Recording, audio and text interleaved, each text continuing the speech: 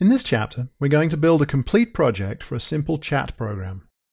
To do this, we'll first need to create a user interface, and we'll need to do a little work with Java's network library. Like many things in good object-oriented systems, the network library is largely a specialization of the I/O library. So although we've not looked at it before, it shouldn't be too hard to get to grips with. This lesson we'll look at the first part of the problem, laying out the graphical user interface. We're going to need two components in the graphical user interface. One will be a text area that contains the conversation, and that should probably be scrollable to allow for long conversations. We'll also need a text field that is used to enter the next comment that that particular participant wants to make. This UI will be used by both participants. So let's start by building this UI. We'll create our project, and we'll call this chat client. I'm going to call the main class test_it. I'm going to put it in the package chat. The reason I'm going to call it test_it is that for the time being, this main program is just going to be a way of testing our work in progress. It won't actually be part of the finished product. So we'll hit finish on that. So step one is going to be to create the chat window layout. We'll start by creating a new class and call that one chat UI. So new Java class chat UI. This class is going to need to create a JFrame, a JText area, that's the multi-line text device, a JText field, which is the single line one that will be used for input. And we're also probably going to want to have a scroll pane, and we'll need some private variables for these. So we'll start there. We'll create the variables. And you'll notice that as soon as we do that, we get the complaints. We need some imports, so we'll arrange for the imports. Remember that we can achieve from source fix imports, or we can hit Command-Shift-I or Alt-Shift-I in a Windows platform. So there are our variables. Now the next thing is we need to think about how we might construct this. Obviously we'll have to have a constructor, and the JFrame will probably want a title bar.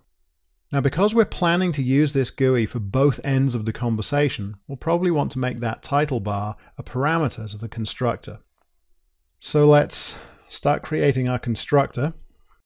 We'll assume that we're going to provide a title, and we'll call it title.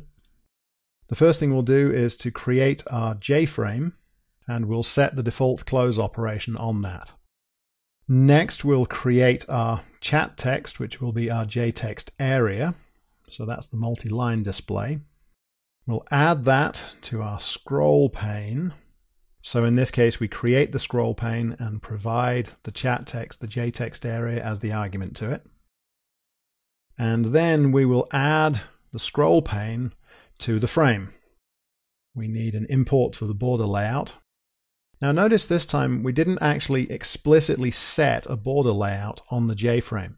As the comment foreshadowed, it turns out that actually the JFrame already has a border layout as its default layout manager, so we don't actually have to worry about that. Next we need to add the single line text field, which we're calling entry text, and we're going to put that into the frame at the south position.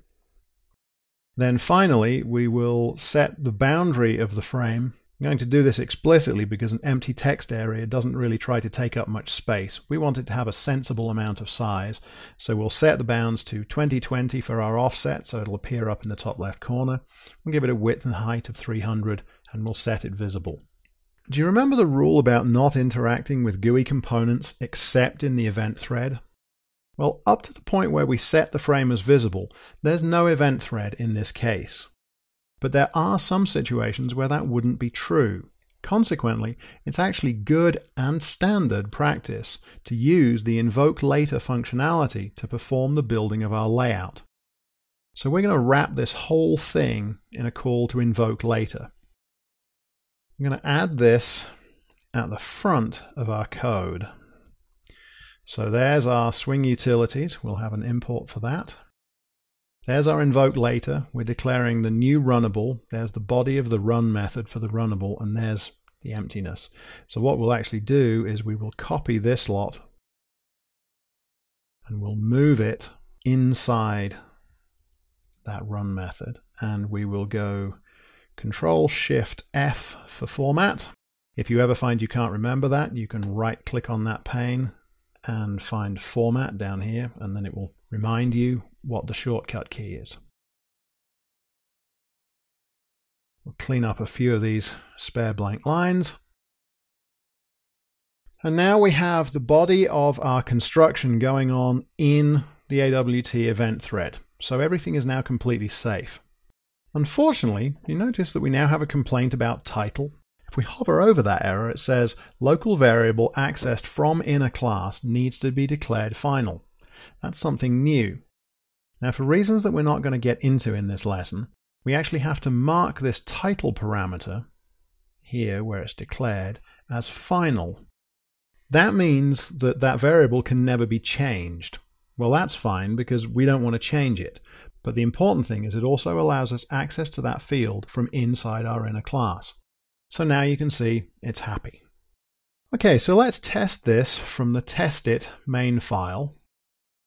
What we'll do, we'll put in here simple call to construct this thing and give it a title field. If we save that, and I'm going to right click and do run file, there's our layout, and we can type in there, and actually we can also type in here, which we didn't really expect to be able to do. I don't want to be able to do that, but let's kill this for a moment. And if we take a quick look at the documentation for JText area, so in the Swing package, JText area, you'll notice that under JText component, the methods inherited for that, there is a method called setEditable. That sounds like that might do what we need it to do. Notice while we're at it, there are also getText methods. So we might want those later on as well, so we'll keep those in mind. If we click on setEditable, we'll see that setEditable takes a Boolean value, and that will allow us to indicate whether this text component should be editable or not. So that will probably do what we need it to. So let's go back to our chat UI, and we will find our chat text, and we will set editable false on that. Chat text.setEditable false. We save that, run this again.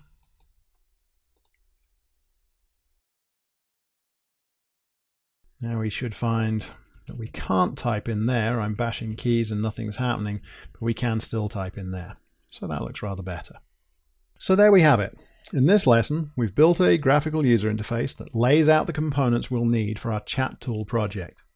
The next step will be to arrange for this to connect to I/O channels so that we can send our messages somewhere and receive messages from somewhere else.